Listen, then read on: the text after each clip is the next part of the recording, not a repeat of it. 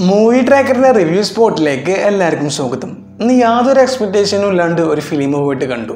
ആദ്യ ഭാഗത്ത് വലിയ മെച്ചൊന്നും തോന്നിയില്ല, പിന്നീട് അങ്ങോട്ട് നല്ലൊരു ഫീൽ ഗുഡ് ഫിലിമായിട്ട് തോന്നി. കെട്ടിയോളാണ് എൻ്റെ മാലാഖ. WhatsApp it's code I am Ubais from 3 Men Crew. So let's get started.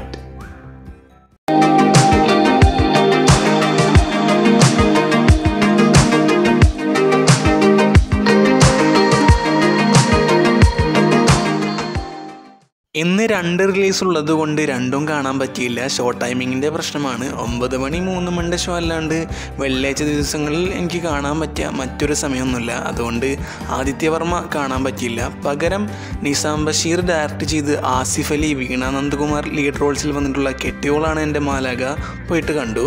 So ഈ ഫിലിമിനെ കുറിച്ചിട്ടുള്ള എൻ്റെ കുറച്ച് തോട്ട്സ് ഞാൻ പറയാം. So let's start the review. Asif അലിയെ നോക്കുകയാണെങ്കിൽ ഈ വർഷം അദ്ദേഹത്തിൻ്റെ ഒരു നല്ല വർഷമായിരുന്നു. കാരണം ചെയ്ത ഫിലിംസും ചെയ്ത ക്യാരക്ടേഴ്സും വെച്ച് നോക്കുകയാണെങ്കിൽ ആസിഫ് അലി എന്ന നടൻ്റെ ഒരു ഡെവലപ്മെൻറ്റ് വന്ന വർഷമായിരുന്നു. വിജയ് സൂപ്പറും പൗർണമിയും, ഉയരെ, വൈറസ്, കക്ഷി അമ്മിണിപ്പിള്ള, അണ്ടർവേൾഡ്, ഇപ്പോൾ ഇതാ കെട്ടിയോളാണ് എൻ്റെ മാലാഖയും. ഒരു ഡിഫറെൻ്റ് ആയിട്ടുള്ളൊരു പേസ് ഓഫ് ആക്ടിംഗ് ആണ് ഈ ഫിലിമിൽ അദ്ദേഹം ചെയ്തിട്ടുള്ളത്. ക്യാരക്ടർ ഡീറ്റെയിലിംഗ് എടുത്ത് നോക്കുകയാണെങ്കിൽ ഒരു പാവ മനുഷ്യൻ, ഫാമിലിയെ നന്നായിട്ട് കെയർ ചെയ്യുന്ന ഒരു ടൈപ്പ് ക്യാരക്ടർ. ഇങ്ങനത്തെ ഒരു ക്യാരക്ടർ ആസിഫ് അലി ഇതിനു മുമ്പ് ചെയ്തിട്ടൊന്നുമില്ല. അതിൽ നിന്നൊക്കെ ഭയങ്കര ഡിഫറെൻ്റായിട്ട് തോന്നുന്നുമുണ്ട്.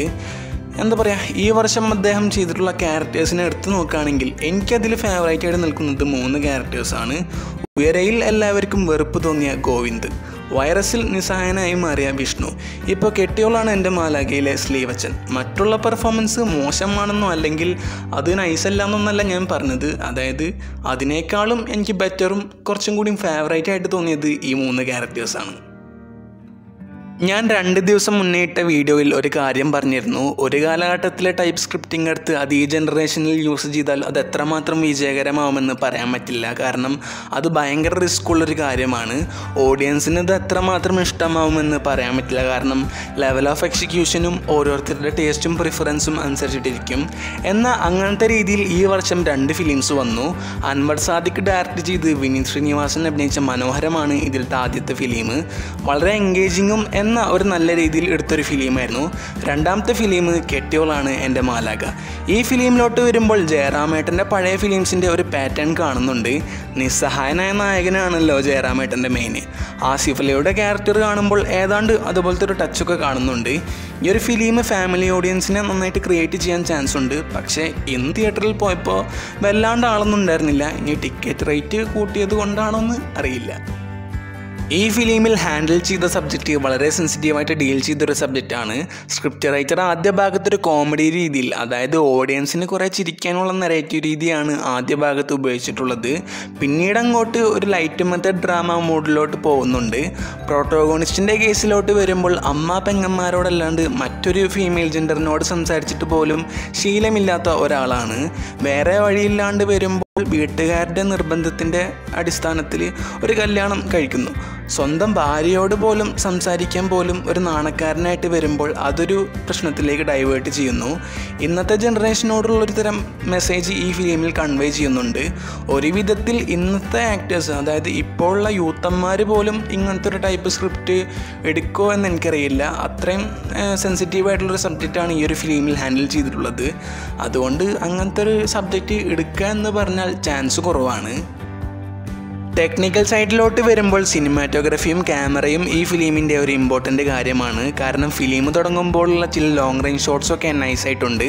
അതൊക്കെ ഫിലിമിന് നല്ല ഇമ്പാക്റ്റ് തരുന്നുണ്ട്. പിന്നെ രണ്ടാമത്തെ സോങ്സിൻ്റെ വിഷ്വൽസൊക്കെ നൈസായിരുന്നു. അത് നല്ല കളറാക്കിയിട്ട് തന്നെ ചെയ്തിട്ടുണ്ട്. മ്യൂസിക്കിലോട്ട് വരുമ്പോൾ 2 സോങ്സാണ് ഉള്ളത്. ഒരു എബവ് ആവറേജ് രീതിയിലാണ് സോങ്സൊക്കെ വന്നിട്ടുള്ളത്. രണ്ടാമത്തെ സോങ്ങാണ് എന്നാൽ കുറച്ചും കൂടി ബെറ്റർ.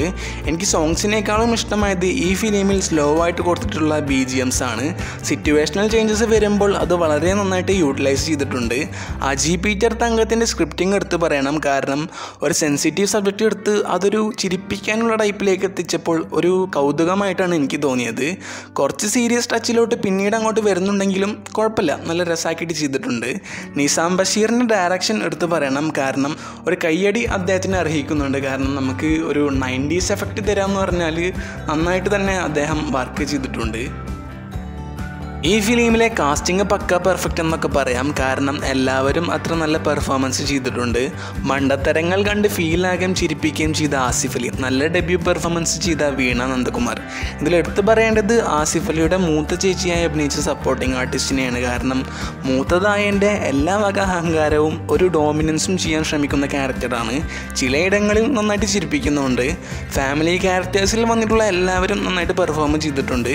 ബേസിൽ ജോസഫിന് കുറച്ചും കൂടി സ്ക്രീൻ പ്രസൻസ് കൊടുക്കാമായിരുന്നു എന്ന് എനിക്ക് തോന്നി. കാരണം കോമഡിയൊക്കെ നന്നായിട്ട് ചെയ്യാൻ പറ്റുന്ന ഒരു ആക്ടറാണ്. പിന്നെ മെയിൻലി കോമഡി ചെയ്യാൻ ആസിഫ് അലി ഉള്ളതുകൊണ്ട് ഒരു കുറവായിട്ട് തോന്നിയിട്ടൊന്നുമില്ല. പക്ഷേ ബേസിലിന് കുറച്ചും കൂടി സ്പേസ് കൊടുക്കാമായിരുന്നു എന്ന് എനിക്ക് തോന്നി. ഈ ഫിലിം കണ്ടിരിക്കാൻ നല്ല രസമാണ്. ആദ്യ ഭാഗങ്ങളിൽ പ്രത്യേകിച്ചൊന്നും തോന്നിയില്ലെങ്കിലും പിന്നീട് അങ്ങോട്ട് നന്നായിട്ട് എൻഗേജ് ചെയ്ത് പോകുന്നുണ്ട്. പക്ഷേ ഗീതാഞ്ജലി സെൽവരാഘവൻ ഡയറക്റ്റ് ചെയ്ത് സെൽവരാഘവൻ സ്ക്രിപ്റ്റ് എഴുതിയിട്ടുള്ള മാലൈ നേരത്ത് മയക്കം എന്ന ഫിലിമുമായിട്ട് മെയിൻ പ്ലോട്ടിൽ ഈ ഫിലിമിന് നല്ല സാമ്യതയുണ്ട്. പക്ഷേ വേ ഓഫ് എക്സിക്യൂഷനിൽ വ്യത്യാസമുണ്ട്. ഇനി ഇത് ഇൻസ്പിറേഷനാണോ അഡാപ്റ്റേഷനാണോ എന്നറിയില്ല. എന്തായാലും എല്ലാവരും പോയി കണ്ട് എക്സ്പീരിയൻസ് ചെയ്യാം. കണ്ടിരിക്കാൻ പറ്റിയ നല്ലൊരു ഫിലിമാണ് കെട്ടിയോളാണ് എൻ്റെ മാലാഖ. അപ്പോൾ നിങ്ങൾക്കുള്ള വീഡിയോ ഐഡിയാസ് ഉണ്ടെങ്കിൽ കമൻറ്റ് ഇറ്റ് ഡൗൺ അല്ലെങ്കിൽ ഇൻസ്റ്റാഗ്രാമിൽ DM ചെയ്യാം. അപ്പോൾ ഇതുപോലത്തെ വീഡിയോസിനും മറ്റു വീഡിയോസിനും വേണ്ടി ചാനൽ സബ്സ്ക്രൈബ് ചെയ്യുക. അതുപോലെ തന്നെ താഴെ കാണുന്ന ബെല്ലൈക്കനും കൂടി അമർത്തുക. വീഡിയോ ഇഷ്ടമാണെങ്കിൽ മറ്റുള്ളവർക്ക് ഷെയർ ചെയ്യാൻ ശ്രമിക്കും. Thanks for watching. Bye guys.